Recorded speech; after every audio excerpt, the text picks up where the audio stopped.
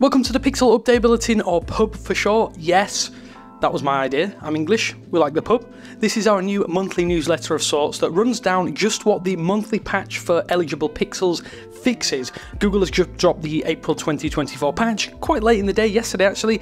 There's a lot to get into, so let's get into it. But do me a favour first, before we delve into the details, hit subscribe if you love all things Google, Pixel, Android and everything else in between. You know the deal, we're building one of the biggest communities on the internet dedicated to those tentpoles. Let's get back to the pub though. Following QPR2, or the Pixel feature drop last month, which was pretty huge, the April 2024 Android 14 security patch is now rolling out for the Pixel 5a, the Pixel 6, the 6 Pro, 6a, Pixel 7, 7 Pro, 7a, Pixel Tablet, Pixel Fold, Pixel 8 and the 8 Pro. There's a little extra up Google's sleeve here though, and there's a pun intended there, because this release came a little bit later because a more substantial Pixel Watch update also came out first. I'm tackling the phones first and foremost, of which 8 security issues have been resolved here in the Android 14 April patch dated the 1st of April 2024, and there are 20 vulnerabilities fixed for the patch dated the 5th of the 4th 2024. Vulnerabilities range from high to critical, as they always tend to do.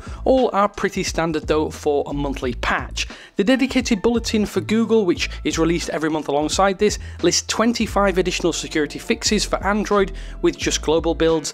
Notably, Google warns of 2 specific exploits, so forgive me if I muller these. This is the CVE 2024-29745, which is a high severity bootloader exploit, and CVE 2024-29748, which is a high severity Pixel firmware issue. Those are the most important fixed with this patch. Those are those nerdy fixes out of the way, but there are some device specific resolutions which you're probably most interested in the April 14 patch for the Pixels that I've mentioned previously.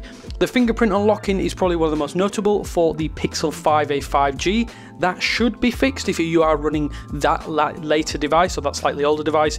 General camera stability during zooming is also improved for most Pixel models except the 5a, as that seems to be noted by Google, don't know why. The Pixel 8 Pro gets specific fixes for a black halo issue in the camera application if you were experiencing that, and another issue where you couldn't adjust exposure after you tap the screen. And I know that was a big frustration for a lot of people, we saw that in a lot of our comments, so that is fixed here with the April 2024 security patch. That's not extensive by any means. You'll get this OTA on your phone right now if you do check for it by going to settings and system updates, or you can manually flash it. This is a way that I prefer to do this right from Google's dedicated repository. There is a link below, and I will leave a link to our dedicated guide on how to do this if you've never done it before yourself, and that does include a written guide on the website where you can follow through if you have a Mac, if you have a PC, and anything else in between. You're probably wondering what else did the April patch bring, because there are some extras here. The Pixel Watch has been given some nice new features. A new feature called Vibration Watch lets you feel the current time on your wrist using vibrations. I really like this option. This is kind of something that Google is very, very good at, and I'd love to see them do more with more of their hardware. The single tap option when this is enabled gives you the hour, while a double tap will give you the vibration in minutes. There are 2 vibration types here when it is enabled. There's digits. Your watch gives you a long vibration for 10 and a short vibration for 1, so it should be easy to understand. There's terse, which rounds the current time to the nearest quarter hour, and your watch gives a short vibration for each 15-minute increment. So once you get used to these, you should be able to quickly understand without having to look at your watch. There are also vibration speed options available here. There's one for very slow, medium, which is a default, fast and very fast, so you can tune that as you see most comfortable. There are some fixes thrown in for the Pixel Watch and Pixel Watch 2 here as well. If you've been having an issue with that Fitbit main goal tile when it displays the word steps on 2 lines when you're using a smaller font size, be sure to update the Proto Layout Renderer on the Play Store. So go to the Play Store on your watch, hit update, that should fix that little tile issue that some of you out there are seeing. That's all we have for the Pixel Watch this month, but if you do want to update this, it's slightly different than it is on Pixel phones. Just tap that Your Watch is Up to Date screen,